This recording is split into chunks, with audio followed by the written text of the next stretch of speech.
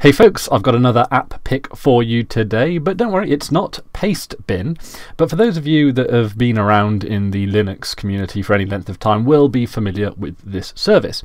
Basically, Pastebin allows you to convey long text messages, often to do with code or console commands, across to anyone. It effectively gives that message a URL. So if I type hello, for example, into this new paste and I click create new paste, there are some other parameters there, but you just click create new paste. It will give you a URL, as you can see at the top of the screen there, and it'll give you the raw paste data and it'll give you the code and all that kind of stuff. So what you can then do is you can copy that URL and then you can share it with other people to show maybe an output of a application, an error message, or well, it's been used for all manner of things, but it is effectively a way of just publishing some plain text out there on the internet in a very efficient and simple manner. It's effectively a very simple solution to a very simple problem, and I really quite like that.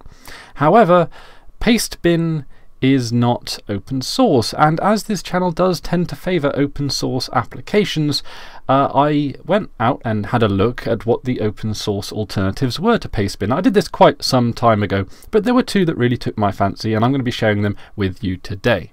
The first is Hastebin. Now, Hastebin has a much more minimalist UI than Pastebin. But yeah, Hastebin, it works exactly the same way. I've got myself some text here. I've in fact just done a little website called Chris is Kind of Okay. And you've got a few controls over here. You can share to Twitter. I've not tried that one. You can, well, I'll tell you what. What we'll do is I've just gone to Hastebin and put that text in, and we can do save. So if we click save, it'll put it into, it'll give us a URL, as you can see in the URL bar at the top of the screen there, but it will also colour the code, which I think is quite nice, and it will do it sort of automatically, which is kind of cool. With Hastebin, you can and are often encouraged to host the application yourself on your own infrastructure, and this adds, of course, to things like the decentralization of web services, which is something that I generally think is a really good idea, truth be told. Now, it does require JavaScript to run, but other than that, it's a really cool bit of kit.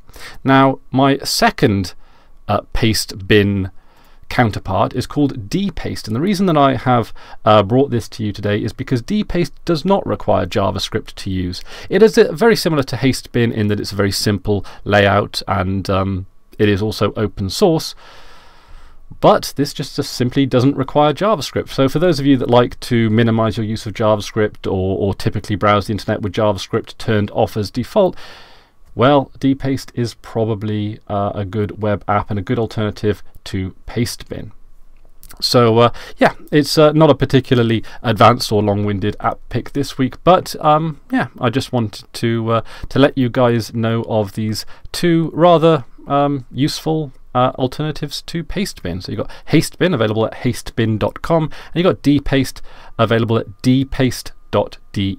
I will, of course, as always, put those links down in the description, and if you are interested in more of these kind of app picks, then you can find many more on my website, which is, of course, a NeoCities website. NeoCities, an open source web hosting platform for people that like to code in HTML directly. And if you go to chrisware.neocities.org/links.html, you can also click to it just by going to the NeoCities website itself. So you can go chrisware.neocities.org, and then you can click on to the interesting web apps link that's on the top in the contents, and then yeah, you've got a small contents at the top here, and you have a long list which I keep updated of useful and interesting web apps. There is a small section here for closed source web apps because, well, sometimes they are necessary. So I think that's about it from me today, but thank you guys very much for watching, and yeah, let me know what your thoughts are on both Hastebin and dpaste, and if you've got any other recommendations of similar style web apps. But that's about it from me today. Until next time, I've been Chris Ware, and you've been awesome. Take care now.